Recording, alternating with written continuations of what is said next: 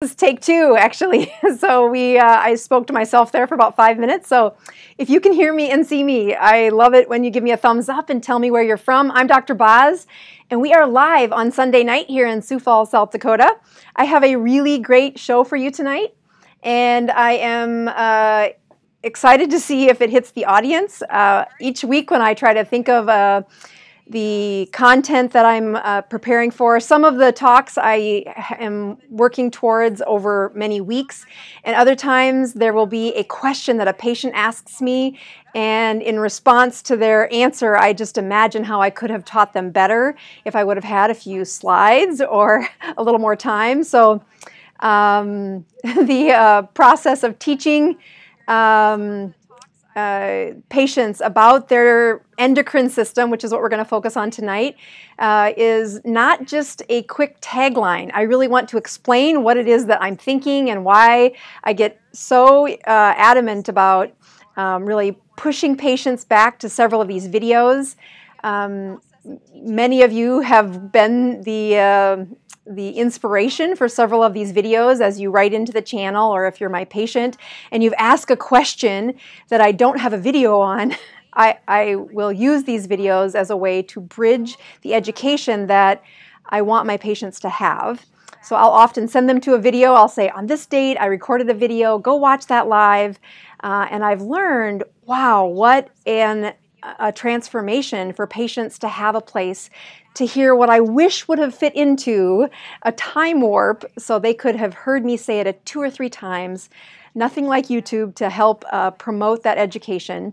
And in the spirit of finding topics that hit my audience, I actually like these the best, where I was actually editing slides right up to the last minute to see, can I explain this in a way that really does hit the... Somebody says there's an echo. If you're hearing an echo, let me know. It looks good. Okay. So the process of explaining these videos or these concepts, I do it hundreds of times. But to put it in a video with some slides like we're going to do today, I really do think I'm going to turn this one down and see if that helps. No echo, some of them say. All right, we'll see how this works out. So if you can still hear me, give me a thumbs up. If otherwise, most of you say that there's not an echo. All right, so tonight's topic is going to be how do you explain the endocrine system of insulin, and why is it such an important process for helping to explain to patients? It's this hidden hormonal signal that's going on behind your brain, behind the way your cells divide, behind the way your body cleans up this process that I really do think once patients understand why I push them to document what's going on, I can make a pretty good educated guess as what's going on, but when a patient understands what's going on, they change behavior. And that is how you stay out of my clinic. That's how you graduate from being having to see the physician. So I'm going to start like I do most of my weeks. We're going to start by checking my numbers, and I will tell you that I had a recent conversation with my mother. For many of you around know that my mom is Grandma Rose, and she is now 76, recently widowed, as we buried Dad this past few months, actually about 8 weeks ago now, 7 weeks ago now. And is it 7 weeks ago? Yeah, too soon. She's had just a lot of stress, and if those of you that have followed the channel for a while know that I wrote the book Any Way You Can when she, the story started when she turned 71, and she had had cancer for 10 years. Her cancer was of the white blood cells, and the book walks you through her journey of the ketogenic diet. So here is my ketones. And people see me use 2 meters, but it's the exact same meter. I just try to do it for simplicity stake on the channel. So you can see the purple one is the ketones, 1.8, and the glucose is 87. So we're going to take that Dr. Boz ratio, which I've learned not to do math on live YouTube, but we will also check it at the end of the show. Grandma Rose has her oncology follow-up this next week, and she has a big moment coming her way. She's had a lot of stress with the death of my dad, and his failing health over the last 6 months has been very hard on her. But we got a sneak peek at her labs, which her cancer isn't growing. It's really good numbers for her, which is amazing. But there is a little hint that she's getting some scar tissue inside her bone marrow. So I've asked her to start fasting again. And if you read the story, you know that she is, thank you for doing that Dr. Boz ratio, Bethany. I appreciate that. My Dr. Boz ratio is 48. But if you look at what we're going to do with Grandma Rose, I'm asking her to push her endocrine system in hopes to melt off some of her scar tissue inside her bone marrow. Again, we don't know how this works in a 76-year-old with, she's had chronic leukemia now for almost, are we at 16 years? And she's the healthiest she's ever been, but we have some work to do. I'm going to tell you more about that as we go on. I do want to show you, this is what is new on the market now, which is ketones in a can, but it's chocolate flavor.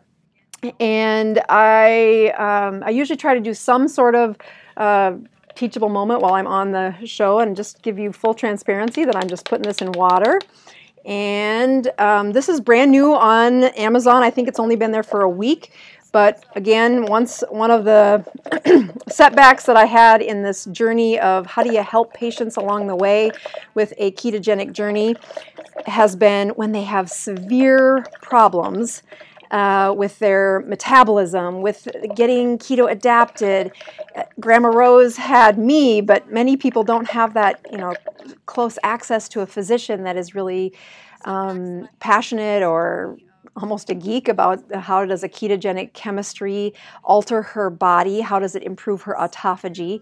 And using supplements isn't my favorite thing, but it is amazing how many patients it has helped get out of the ditch, really out of that foggy brain, and transition into this keto-adapted brain power and keto chemistry. We're going to talk about that tonight, but if you haven't been to the, I only made 500 of these packets, so I just, if you want to try the chocolate, I think it's my best flavor yet. And again, I started making supplements because I would test my numbers after spending a pretty good chunk of change on supplements of ketones in a can or exogenous ketones. And I could not see improvements in the patients circulating ketones. More importantly, I couldn't see it in mine either. So not more importantly, but just as importantly. So finally I said, okay, we're going to have exogenous ketones with as few additives as possible. And we are going to try to make it taste pretty good. So again, ketones in the chocolate flavor is out, and I've had some pretty good reviews for that, so I'm thankful for that. I have a couple of other announcements that there are 31 chapters in the book that's coming out that I have written.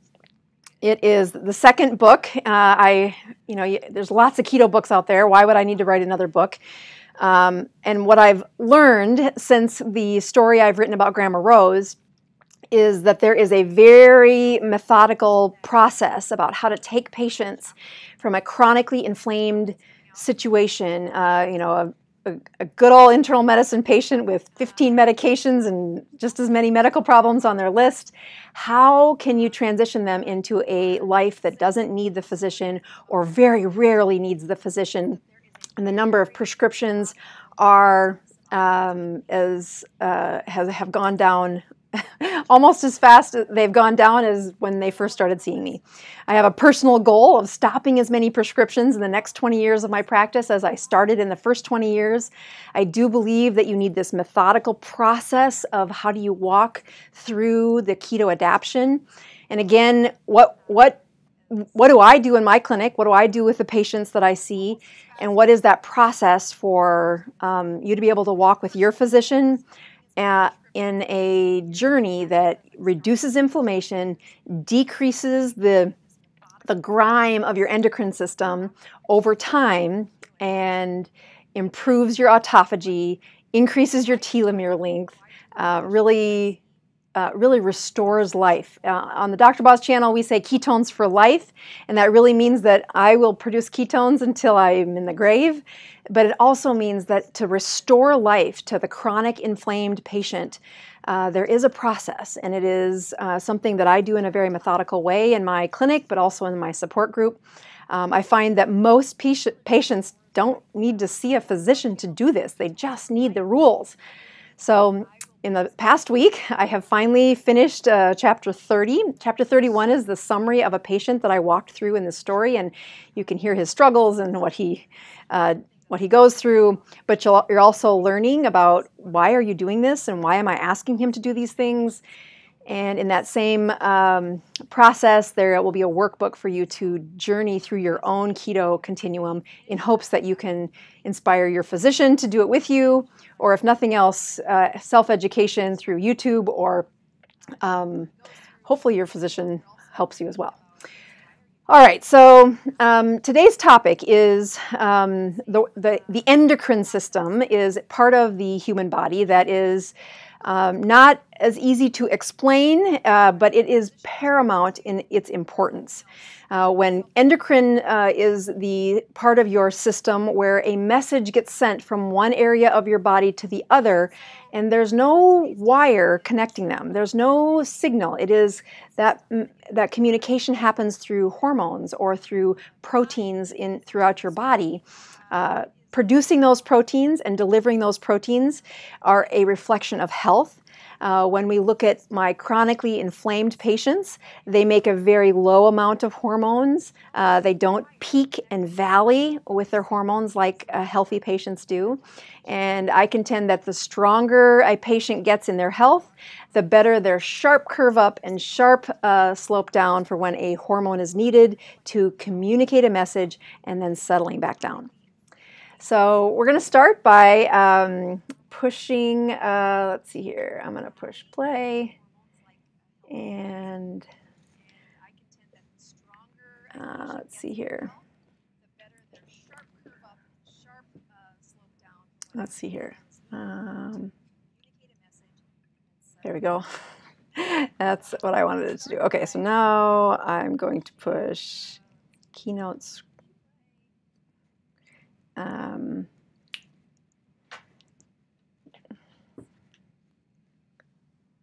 Let's see if that, okay. Oh, got it. All right. Sorry. Here we are. I have done some of this before, so I'm going to start with some of the information that I think you've learned in the past, and we are going to build upon that. So again, when you eat food, there is the first discovery that your body has eaten when the food lands in your stomach. Actually, even in your mouth, the secretion of saliva can often stimulate some of the endocrine system to begin working. But when we talk about the endocrine system having a, let's see, how do I make that go? There we go. When we talk about the endocrine system having its signals, one of the way your endocrine system works, and often is something in the body happens and then there is a response from your system.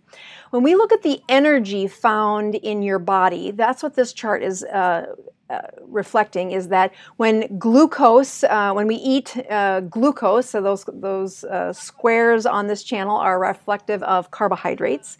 The energy goes up rather quickly, and then it falls down rather quickly. So 2 to 3 hours of energy is what we get when you eat carbohydrates. When you look at the insulin behind that, we're going to talk very carefully about that today, is how high does the insulin go? How long did it stay elevated? And what was that endocrine process happening behind those closed doors, or at least behind the cell walls inside your system? We know that when we look at ketones in a standard American diet, most standard American menus do not allow for much ketone production. It is only after that glucose has fallen, and you can just kind of see the shadows of those glucose on that slide, that the energy from the glucose has to go down, the insulin has to slip down, and as the energy starts to fall from glucose, your body will make ketones. When I look at ketones in someone's circulation, today you saw that I had 1.8 ketones in circulation. This is part of the almost mystery that when people go on the ketogenic diet, I tell everybody that comes to the support group, and hopefully everybody that watches these videos, that being on a ketogenic diet isn't about what you eat, it's about what's in your chemistry. It's not an accident that I check my numbers at the beginning and hopefully at the end of every show. I'm trying to show you that to be in a state of ketosis, to reap the benefits that Grandma Rose had when she was fighting cancer at 71, and that she's going to again start escalating up because of some of her health, just giving us a little wrinkle of complications. We're going to invoke what ketosis and autophagy can do to her system by manipulating her endocrine system. And standard American menus do not usually leave enough time in between meals, and they usually are flooded with carbohydrates going into a body that's already inflamed or overweight. As you look through today, we're going to show you a study that looks at healthy people, and then I'm going to try and reflect what that would look like in someone who is inflamed, overweight, or fighting cancer, like Grandma Rose. All right, so I will point out that if you look at the show notes from here, you'll be able to copy the link to take you to the study. This was done in 2008. And it's really important for you as you watch these numbers to say, well, who were we studying? And these folks were from Seattle. They were healthy. They couldn't be on a diet, and they couldn't be pregnant to be part of the study. And their body mass index had to be 30 or less. That means they couldn't be overweight. Not just we didn't have obese patients, they had to be healthy weight in order to be in the study. So if you look at one of the best predictors of insulin resistance, I can have you save a bunch of money to say, are you insulin resistant? Still one of the best predictors, and this has gone through several regimes, not the study I just quoted or the one that's in the show notes, but several regimes to say, how can we measure insulin resistance? What's the best predictor? And body mass index still measures it the best. If you are greater than 30 on a body mass index, that measures your height and your weight and calculates out what are your numbers. If your body mass index is greater than 30, the chances that you are insulin resistant are high. So the study we're about to look at is not the one that we are, you could not be included if you were overweight. Let's also see if I can do here and here, and here we go. See, this is what I want to do. There we go. All right, so this next part looks at the insulin, and when you measure insulin, insulin is one of our endocrine hormones, and insulin it's never zero. Usually when it's 20 or 40 or 60, those are inflamed levels of insulin. We're looking here at the peak amount of insulin. When people come in fasting and we check to see what is their insulin level at, if I had all the money in the world, I had the most perfect laboratory, and I had an equation that or a team that could take out all of the variables that affect insulin, and it's a lot of variables. We would want a fasting insulin to be somewhere around 5. This means they haven't had food in over 16 hours. The higher the insulin spikes, you really do find a destruction of cells the higher that insulin spikes. Many times I get patients coming in, they know that insulin is really tough on their system, and they'll ask me to measure their insulin. I will tell them, nope, you don't want to do that. We could spend we could spend $10,000 studying your insulin, and we still wouldn't have a really good understanding of that for the most part. Insulin is an endocrine system, and it is what is the insulin at a level where you haven't stimulated the body or sparked the body, where you haven't sent a signal to your system, and then what is the insulin level after you've really exhausted the system. And that takes several measurements. Insulin is at least $75 a pop. If I study it in most patients, I'm going to get at least 6 measurements of before the meal and then several times after the meal. And then we want their life perfect when we check it, because there's so many things that screw up. I actually do not recommend you check your insulin. I think it's a waste of money. I think there's other ways to understand what's going on in your system. But for research purposes, I think this study does a great job. So here we have insulin along the side. Again, we don't like it to spike high. We don't like it to stay high very long. And here were the measurements of time along the bottom. There was, 10 minutes before they ate. There was right at the moment when they started eating. And then they get 20 minutes after the meal, 40, 60, 80, all the way up to several hours after 6 hours after the meal. So watching this, we're going to start by looking at what happened when the patients ate carbohydrates, what happened when they ate protein, and what happened when they ate fat. So let's start with taking a close notice that at time 0 is when they eat, and then we're going to see what happens next. All right, so let's begin with a carbohydrate meal. Again, this is what most of my patients come in eating, and when they have the carbs go in, you will find that their insulin, again, insulin being the hormone, rises very high within about 40 minutes of that eating. As you look at time over that 2, 3, 4 hours later, it takes almost 280 minutes to get that insulin really back to where it belongs in the process. So you say it's still not back to what it was before they started. It wasn't below 20, even 6 hours later. You will find the insulin is probably double from what it was. These patients then fasted all day long, all night long, and the next morning they were given another meal. But while they were studying the insulin, they also looked at several other things. They looked at their triglycerides, they looked at their glucose, they looked at something called ghrelin. Ghrelin is a signal to say, can I eat? And that stimulus for hunger is very much related to how high did their insulin peak. So when people say, why is it that people lose weight on the ketogenic diet? Or I have them come to group saying, I'm on the ketogenic diet because I want to lose weight. Well, I'm doing everything you say. Why am I not losing weight? And part of that is, have you shut down that drive to want food? So here's the carbohydrate meal at time 0. 6 hours later, it's still not back down to its baseline. And boy, oh boy, did it spike really high in that process.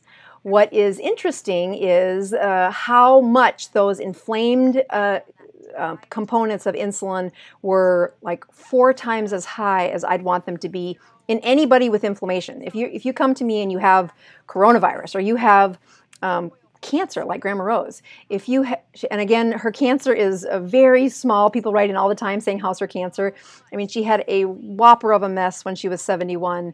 A ketogenic diet really did reverse it. She's been off chemo, and her cancer numbers have been very low for almost a year and a half now, without chemotherapy, just on a ketogenic diet. So the complication she's running into is some scar tissue, allowing room for her red blood cells and her platelets, which are also in her bone marrow. So we'll hear more about what we're going to have Grandma Rose do here in a bit. So as we look at the other thing that I like to show patients when it comes to measuring their insulin, people come in and ask for that all the time, but what I think is powerful is when they only measure when they start to measure their glucose. So again, glucose is never 0, but these healthy patients, if you look at this study from Seattle in 2008, they started their fasting glucose at as low as 70. which I think is interesting because a truly fasted state where you have all of your stored glucose spent, you've got your glycogen empty, is always measured in your 60s. 65 is the average, but it's plus or minus 5 from 65. So between 60 and 70 is what we would say you are truly empty of your stored and rapid spending glucose. And I push patients, I'm going to push Grandma Rose to do that here at the end of this podcast. Okay, so glucose, carbs eaten again 0, and watch what happens to these people's glucose. Again, these little squares in my show are supposed to represent glucose, but man, oh man, by 40 minutes, they shot that glucose way up to 140. These are healthy, lean patients. Their insulin works normal. As the glucose trails out for over 6 hours, it does get back under 100, which is healthy. And looking only at their carbohydrates, looking only at their blood glucose, you would never actually realize how much insulin it took, how much of that secret endocrine process was percolating throughout their body to keep those sugars controlled. When I have patients come in and they say, yeah, I checked my blood sugar, the blood test says it was only 105. And in my clinic, I say that's an alarm signal. You should not have 105 as your glucose. That means you've had weeks and weeks and weeks of an elevated insulin. And what does that elevated insulin do? It ages you. It destroys mitochondria. It weakens your immune system. It wilts your brain, decreases your mood, and robs you from a bunch of energy. So if you look at those glucoses along that, when they're in the 120s and 130s, I have them all as sleeping because you get your glucose that high and your brain does want to shut off. When you ask, folks, why is a 2 o'clock nap so routine across the world? And it's because across the world for lunch, they have a bunch of carbs. If you want to skip that afternoon low, stop that sugar from spiking so high, and it's not all the sugar's fault. Glucose is the signal for what was happening with their insulin. So if I kind of just put the glucose on mute there, just kind of dampen it a little and then pull back in the insulin and lay it over top of that glucose. Again, these are the folks, lean, healthy people. And they made a bucket of insulin because they had so much glucose in their system when they ate only carbohydrates. As you study them over the several 3, 4, 5 hours, their glucose did get lower, their insulin did come down. But when I have patients of chronic overweight, they've carried that extra 10, 15, 20 pounds for 10 years. I have patients coming in at 350 pounds. They've been 100 pounds overweight for a decade. And as they kind of struggle between, can I use the ketogenic diet to get this weight off, or should I go have a surgeon cut out part of my system? I implore them to say, put yourself in a state of ketosis. Give me 6 months. If you don't have reversal of 90% of the problems, I have not lost one person to go have surgery when they've spent 6 months in ketosis. And you get to keep the 50 grand. I mean, that's your money. That's what it costs for these patients to go through this severely life-altering surgery to lose weight.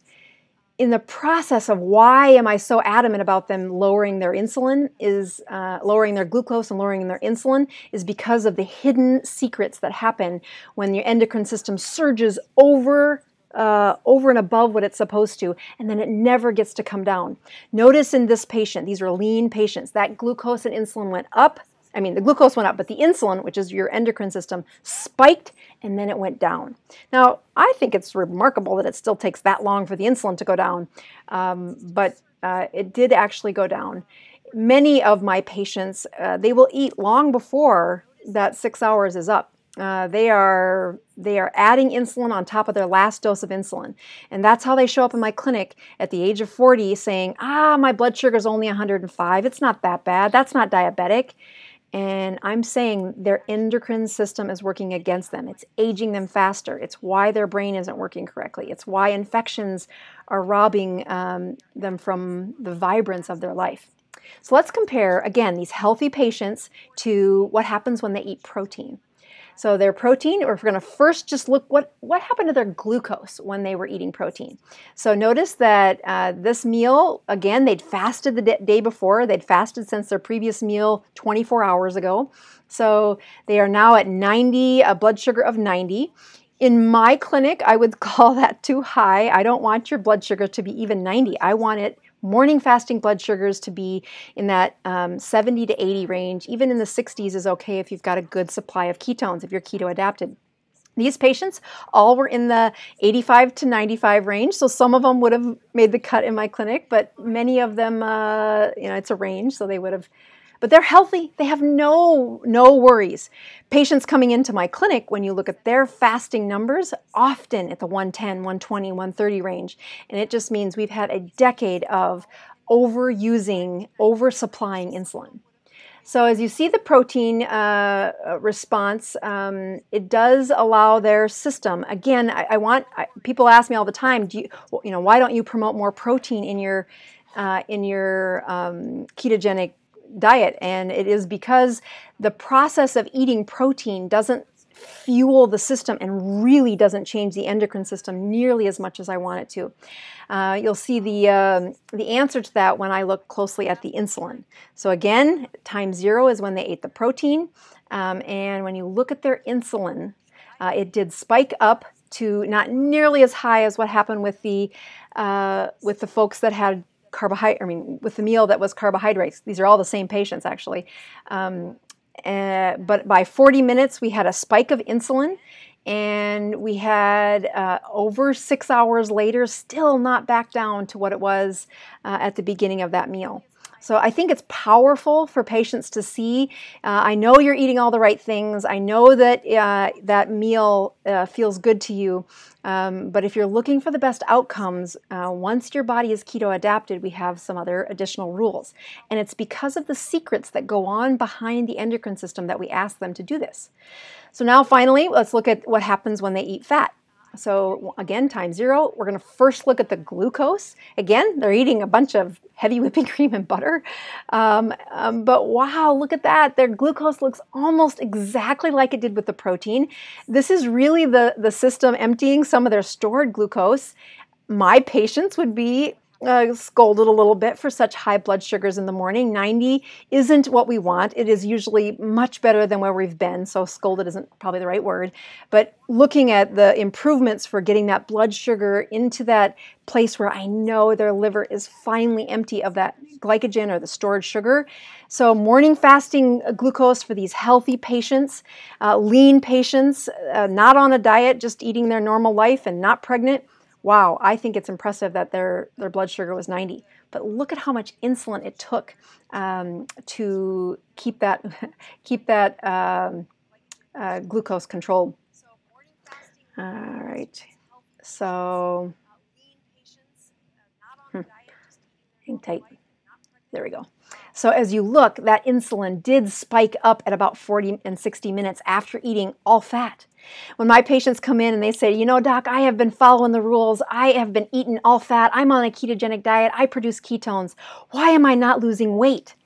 And they will have 4 or 5 meals of heavy fat. It'll be a little fat bomb at 3 o'clock. It'll be a few high-fat macadamia nuts at 7 o'clock at night. But they have several meals that stimulated their endocrine system.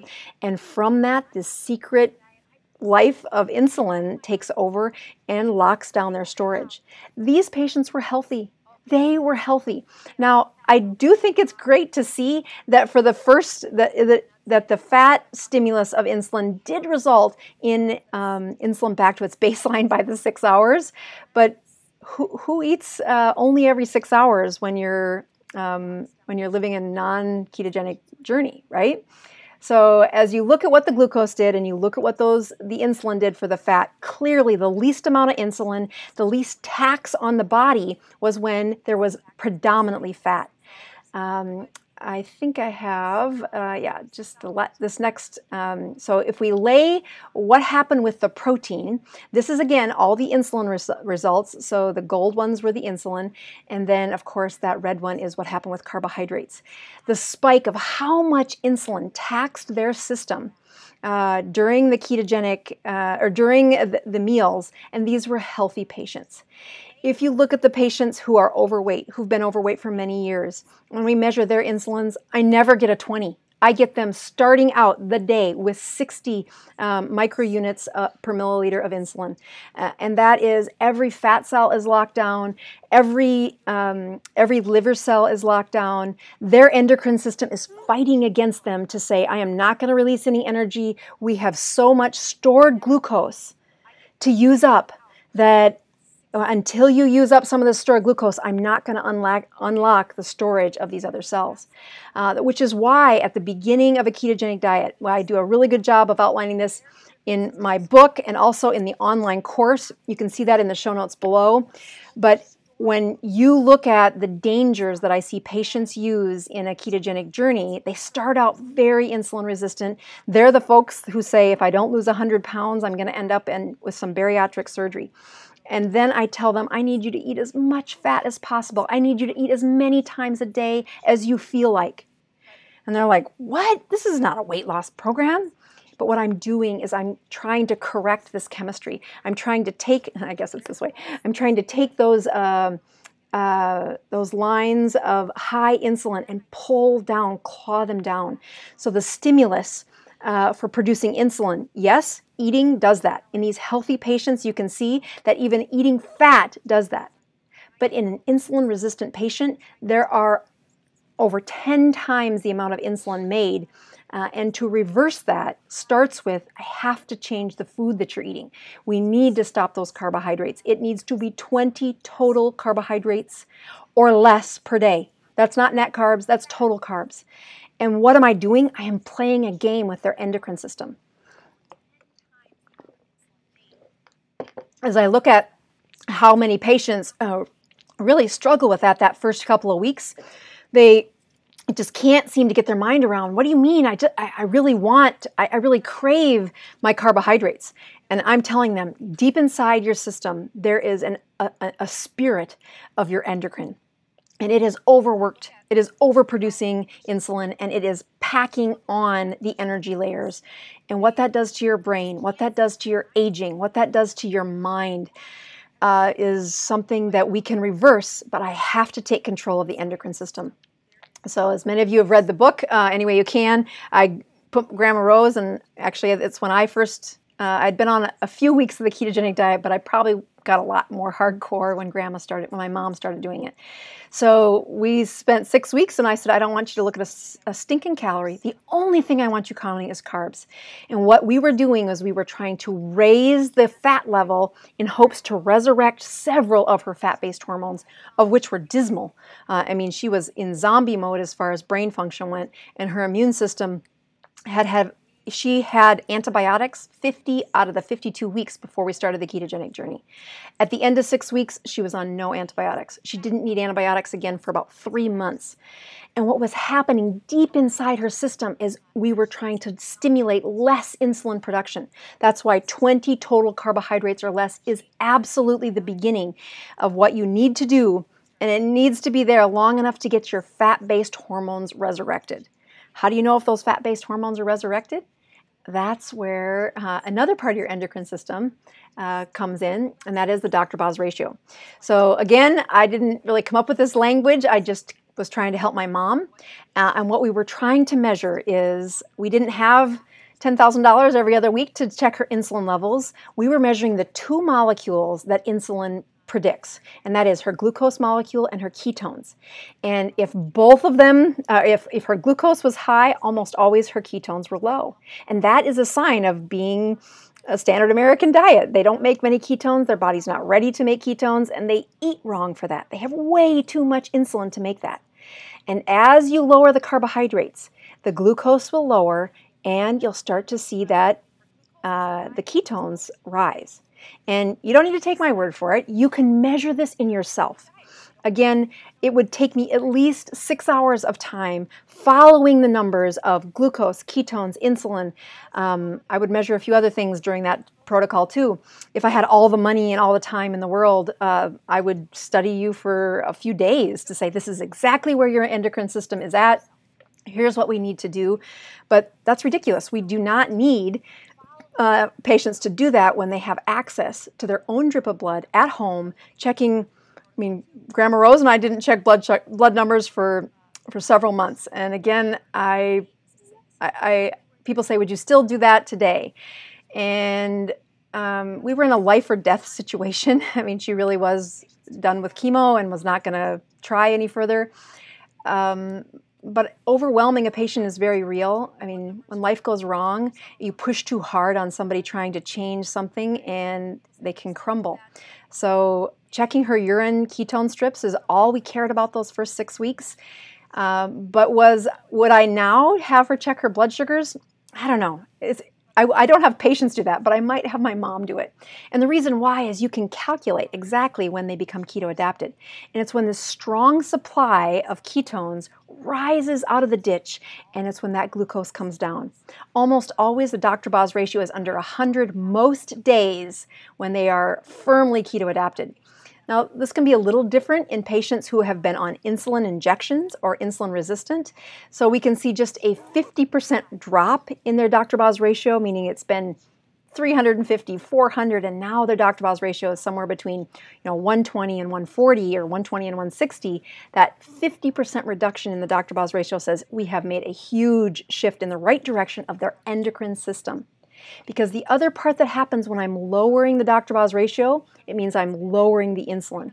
And as I lower insulin, these other fat-based hormones, some of which are suppressing your hunger, raising your sex drive, increasing the way your brain functions, that whole vigor, that whole life-filled hormone-based process is when your Dr. Boz ratio is lower.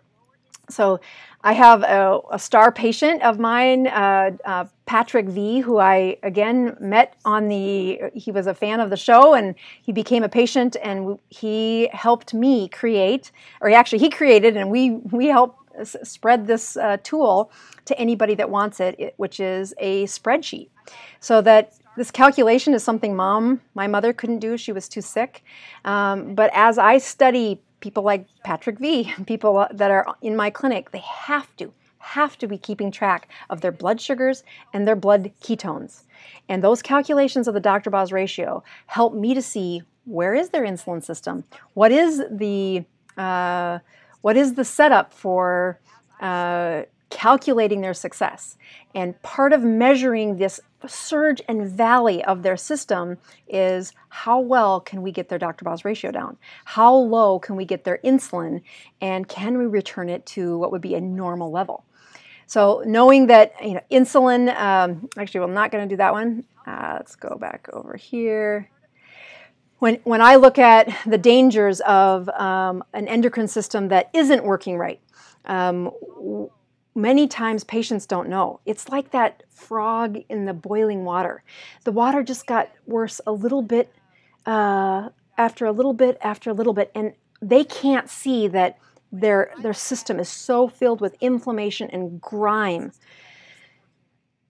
And as much as I will say, you are inflamed, you have this chronic illness, I can write you prescriptions until you're broke or dead. But if we want to reverse the process of what your system is doing, the grime that's building up inside you, we must lower the insulin, we must lower that Dr. Boz ratio. So there's a few freebies that I really promote that I don't care if you use them on your own or if you show your physician. One of them is that spreadsheet, the Dr. Boz spreadsheet. That is a powerful tool that I won't see a patient who doesn't keep track of that. It's really such an integral part of them understanding why I'm going to say we really need to put you on a different protocol or a different way of managing your endocrine system. I mean, just like when I had a patient come in who says, Dr. Boz, I am new to the ketogenic diet. This happened this past week in my clinic. Or actually, it was in the support group that happened. And she's like, I really want this weight loss. I've been doing the ketogenic diet for 6 weeks, and I see all of you out here fasting, and I think I'm ready for a 72-hour fast. And I was like, what are you doing? you are, she was probably in her mid-60s, and that process of asking her endocrine system to really surge and support a stress like a 72-hour fast was something that I know very well that she is not ready for that. And I can prove it if she was keeping track of her Dr. Boz ratio.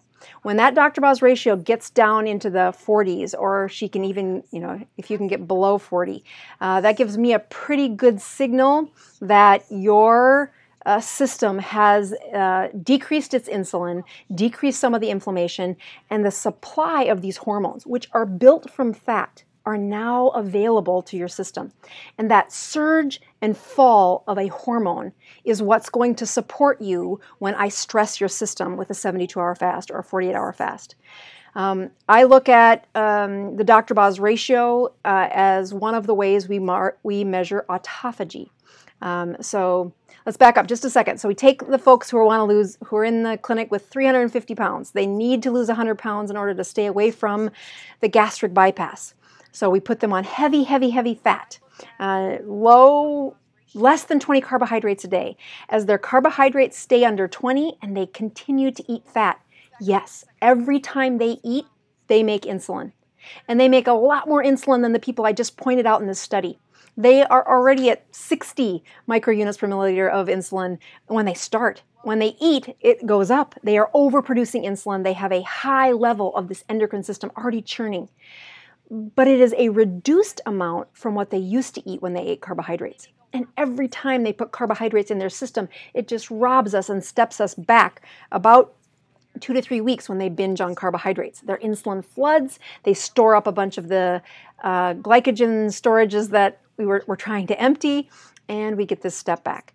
So we don't want that. We want steady, slow progress in the right direction, which means 20 carbohydrates or less total carbohydrates.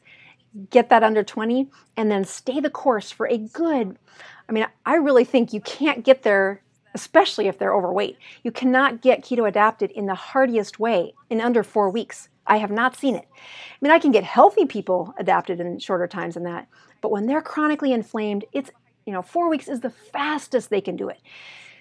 It's more like 6 weeks, and they are eating high fat and they are keeping those carbs low, and slowly what happens is some of the other endocrine hormones awaken. And they're like, "Doc, I am so stinking nauseated, I can't eat as much as you're asking me to eat." And that's this little kind of bell in the back of my mind saying, oh, their ghrelin is suppressing, their leptin is getting a little more efficient at how it suppresses appetite. Some of the other fat-based hormones are in much stronger supply than they were several weeks ago, and that only happens when we lower insulin. It is at that point that we make a transition, and then we do some of these other steps. If you want a full step-by-step on how I recommend patients do this, you can sign up for the online class. That is, you can peck around YouTube. It is, you'll find many of the videos on YouTube. Nothing is as succinct with a lesson plan built out as much as the online course. So help yourself to that if you're looking for the most efficient way to do a ketogenic diet. It is my hope that you share that course with a support group or a group of people that you're trying to help teach about the ketogenic diet. I really do believe that we can reverse many of these medical problems, especially as the baby boomers take on one of the most dangerous times in the history of America, but maybe the world, where their chronic illnesses are going to be their demise.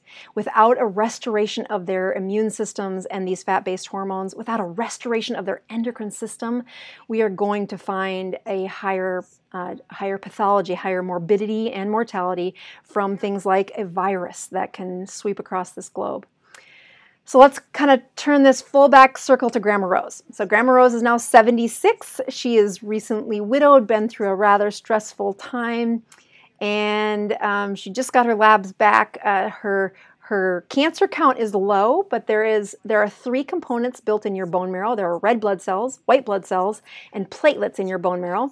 Her white blood cells are pretty stable, and that's what her cancer has been growing. But the other 2 components, her red blood cells and her platelets, are on the low side. And the reason they're on the low side is almost always because of a scar tissue that's growing in her bone marrow.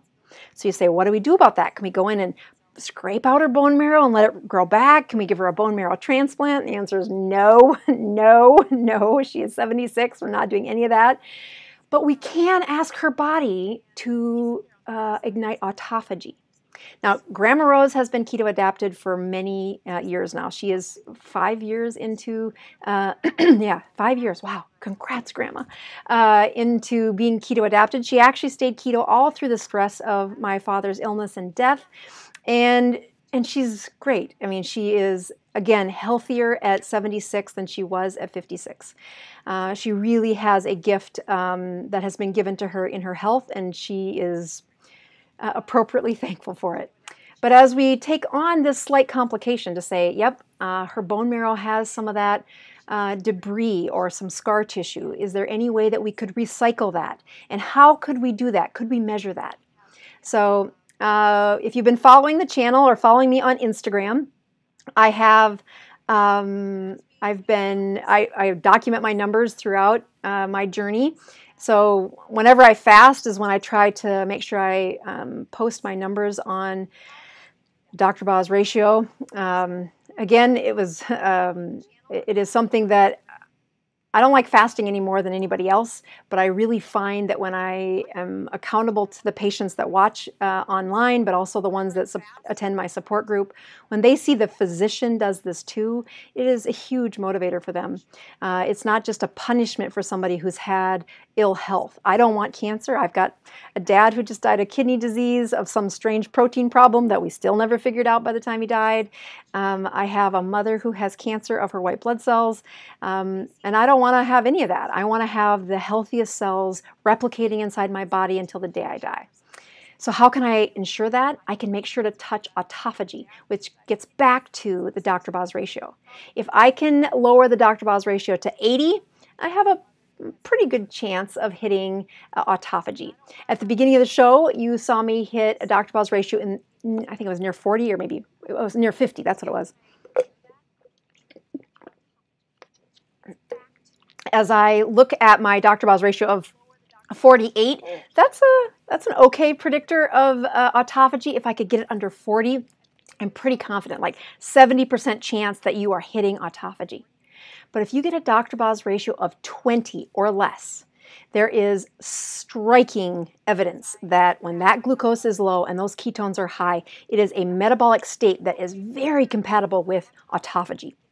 Now, autophagy happens inside the cells, so I can't do a blood test to measure it in my mother. I can't do a blood test to measure it in my patients. And even if I could, it would be in research only. What we're looking for is autophagy is when a cell has some wasted proteins. It has scar tissue somewhere, much like what Grandma Rose has in her bone marrow. And the scar tissue is filled with proteins that can be recycled. They get cut up into little amino acids and then they get reused in the system. More importantly, the junk or the debris is now cleaned out of the way. This is particularly important in the brain. When we look at Alzheimer's or Parkinson's or other chronic brain metabolism processes, multiple sclerosis, we know that there is an inflamed process that has left debris all over their brain.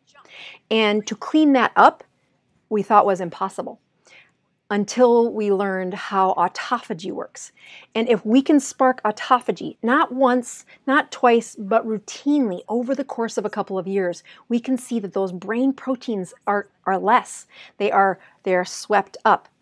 That sweeping up process, that cleaning up process is autophagy, and it is predictable. Again, cannot measure it directly. It is only a prediction when you get that glucose low and the ketones high. So when you get a low Dr. Boz ratio, which is less than 20, you have a remarkable chance of recycling proteins within your system. So I have another fan out there from Hawaii who gave me this idea, so I wanted to say thank you to Marlon, where he says, what if we hit 20 weeks of a Dr. Boz ratio of 20 in 2020? So again, when I look at people asking to fast, I do not push them to a longer fast until they are keto adapted. The gal that came to the support group this past week who's frustrated that she hasn't lost as much weight, but she's only a few weeks into the ketogenic journey, I would not push her to do this. I would say you must stay the course. You've got to go through these steps that I go through in that course and say once you get to the advanced levels of a ketogenic diet, once you get to the Grandma Rose level, then you can do a stimulus of your body to say, can you spark autophagy 20 weeks in a row by lowering your Dr. Boz ratio to 20 or less for 20 weeks in a row. Now, I don't know if I'll make 20 weeks, but I have been since my dad died, I've been doing a 72-hour fast. The 72-hour fast is hard. It's not fun, but it does promote a very advanced metabolism. It has been actually very helpful for me as I grieve for the death of my father and really kind of spend time reflecting in prayer. I use fasting and prayer very much like many people across the globe have used fasting and prayer. But especially in this time where I'm grieving the loss of my dad, it's been very helpful. But instead of measuring these next 20 weeks with a timer, I've asked my mom, Grandma Rose, to say, what if we did a Dr. Boz ratio of 20 or less each week?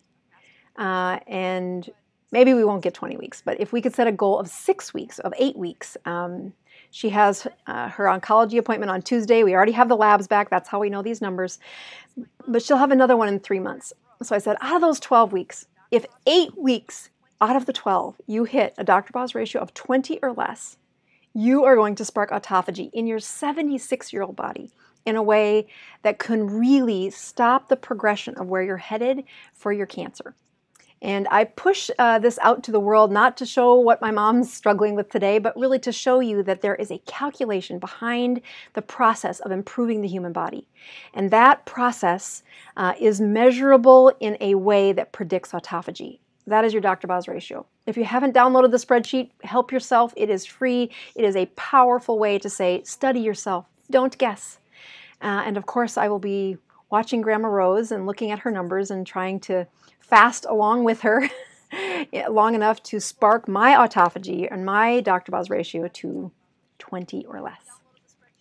All right, so I'm going to turn the chat back on while I check my numbers and just take a look at what some of you have to say. First of all, thanks for sticking around. I know I got started a little bit late and then had a glitch in one of the buttons I didn't push before starting. So I like looking at your questions. So if you have oh yeah, so somebody writes in, so you want to hit 20 or less in the morning or at any time during the day? Very good question. So I get this a lot, so I'm going to take a couple of minutes to explain that, because the Dr. Boz ratio in the morning is the most accurate because there are less other variables in the way. So everybody says, but what about the dawn phenomenon? You know, when you wake up at 6 o'clock in the morning, a couple hours ago, your body spiked cortisol and that released a bunch of glucose from your liver. I'm like, yep, and that happens exactly the same every day. The sun rises every day. That cortisol delivery is very predictable. It is more predictable than, did you have an infection? Have you had a fever? Are you stressed out? Did you sleep well? I mean, the kinds of things that did you have a bowel movement? 3 days of fasting can make you really crabby. Are you crabby? So looking at the variables that change the Dr. Boz ratio, I contend that, and this is several patients, let me grab this. Several patients have have been gracious in the number of data points they've kept to say, I'll prove to you that the one in the morning is the least variable, and that's what you're looking for. So Dr. Boz ratio of 20 in the morning is pristine. I tell patients that if I can't get there by like 3:30, at the latest 4 o'clock in the afternoon, I don't like the numbers after that for sure. So first thing in the morning, very, very, very good job of improving the metabolism, which is really what you're studying this for. But the metabolism is best predicted by your Dr. Boz. Oops, yeah, I Got 2 pink ones and not a, or 2 white ones and not a purple one. Try that again before this drips all over. I do have, okay, so this is the glucose one, and I will quickly put this up here. Here we go. And then this is the ketone one. Again, you want to wait for that little drip of blood to split. That 275 is just the code that these specific ketone strips are set for. So every one of your meters comes with a little thing, and so you can see that 275 is what this one is set for. So again, glucose is 80, ketones are high, which means I just waited too long. Let me try again. All right, we're going to do this again. Maybe I don't have to poke again. Oh, yeah, here we go. So you can tell they work. The ketones were high, which is probably an error, but we will check it one more time. Somebody asked a really good question. Is Grandma Rose getting too skinny? So let me answer that question too. All right, so 275, and then this is my ketone countdown. And again, my glucose was 83. So is Grandma Rose too skinny? Nope, she's not too skinny. 5.8. So yeah, ketones in a can work. I didn't make all those. That is totally what a supplement does. And again, it suppresses appetite. It really does help people through, especially if they're insulin resistant. When I look at the folks really struggling with how do you keto adapt their system, and they have been overweight for 20 years. They have got a deadline to try and get this weight off, or or get to that knee surgery that they just can't seem to reach the goal that the surgeon wants them to be down so many pounds. Boy, ketones in a can has bridged them so amazingly. Again, they're not forever. They are meant to bridge the folks who are having the greatest trouble. Somebody asked, can I have a copy of the spreadsheet? If you go to the show notes below, you will be able to click on Dr. Boz spreadsheet. Any of the YouTube videos over the last I don't know, year and a half, have that link in it. If you go to bozmd.com and scroll down about 2/3 of the way down the page, you can find a link that says if you want the spreadsheet, you can download it. And again, it does the calculations for you. I import set into Google Sheets, which is their Excel version, and have, oh, thank you, Bethany. That Dr. Boz ratio was 14.3. That I wouldn't count if I was trying to get to a Dr. Boz ratio of 20. That is a supplemented number, so I wouldn't count that, but it is powerful to say what happens when you supplement ketones. You can really stimulate your metabolism, suppress that appetite, and do an amazing improvement. So let's get back to Grandma Rose being skinny. Is Grandma Rose too skinny? No, she's not too skinny. So you look at her cross to bear. She was overweight by 30, maybe 40 pounds for 25, 30 years. During that time, she had cancer growing in her system. Whether or not she knew it was there or not, we knew about it for the 10 years before age 71. So from 61 to 71, we knew about it. And to know that, I get this question a lot. Dr. Bosworth, I want to go on the ketogenic diet, but I don't want to lose weight. And again, I do not have them focus on the weight, especially until they're keto adapted. Grandma Rose will be able to calculate very specifically whether or not she is gaining or losing weight. When ketones are high, especially 5.8, that is an incredible protection for her to break down muscle tissue. The higher levels of a ketone don't just give my body energy. They don't just improve the brain function and suppress appetite. They signal a protective process that say, do not break down muscle. We want only to be burning fat at this point when those ketones are that high. So being in a ketogenic state, being in a state of, ketogenic diet isn't what you eat, it is what's your chemistry, what is your blood numbers. And Grandma Rose can have confidence that she will have the power of ketones protecting her muscles from breaking down, because we do not want her losing muscle. And if as long as she's in ketosis and she's measuring the Dr. Boz ratio, she can see those ketones rising and the glucose going down. She can confidently know that being on the ketogenic diet is improving her system, improving autophagy, hopefully giving more space in her bone marrow for the white blood cell or for the red blood cells and the platelets to grow. And she can be really confident in that because of her Dr. Boz ratio. If she is not measuring, if she is just holding back calories Or if the gal who came to the keto group this past week who wants to lose weight, if she jumps over and just says, I'm not going to listen to that doctor, I'm just going to fast like everybody else, I'm a strong woman, I can do this, and I can smell my own kind, I can see that thinking happening. But if she does that, she does not have the power to raise those ketones as powerfully as Grandma Rose or somebody who is keto adapted. And when people say, I'm so scared of losing weight, right, the weight we're talking about is muscle loss. We do not want you losing muscle weight. I do not want my mother losing muscle weight. What I do want is I want autophagy stimulated. I want her to break down those debris proteins, that scar tissue within her bone marrow, and I know she can do that if she's following the Dr. Boz ratio. So those are very good questions. All right, somebody asked about ketones in the can in Canada. I saw that. I'm like, I am trying. As many of you know, there was from coronavirus to the debacle that happened at the beginning of January. I am finally back up on Amazon, and we are applying to send products to Canada, to the UK, and to Australia. But holy moly, it's a lot of paperwork. You'd think it was an insurance company. It's just Amazon. But we are improving that. We're working on it. That's all I can tell you. I guess I am trying to get that done. So one last question. Lori asks about autophagy and lipoma fats. So lipomas are little fatty tumors. And again, there's a signal that makes those fatty tumors. If you look at what that signal is, the number one signal that made that fatty tumor appear in the first place was insulin.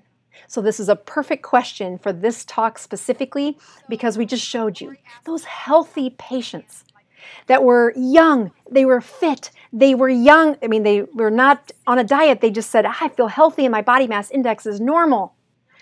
Look at how much insulin they made. Insulin is a growth factor. It makes things grow. It makes skin tags grow. It makes moles grow. It makes hair grow in the wrong places and some hair on the top of your head not grow. It makes debris grow. It is a growth hormone. And one of the things it stimulates is the production of fatty tumors. So to get a fatty tumor to go away, you must lower insulin. If you want those fatty lipomas to reabsorb, you've got to get your Dr. Boz ratio down. That means keto adapt first. I wouldn't buy a blood kit for 6 weeks. Once you're truly feeling the spirit of the ketogenic chemistry, then you can invest in a blood meter. And if you want the specific steps on it, I tell you that online course. It is in the show notes below.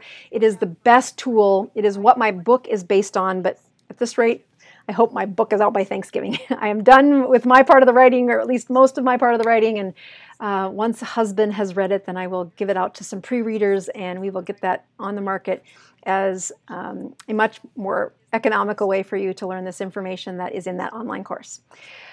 All right, I've gone way over time, so I appreciate those of you that have stuck around, and I will see you next week. We are the Dr. Boz Show, improving your health one ketone at a time. See you, everybody.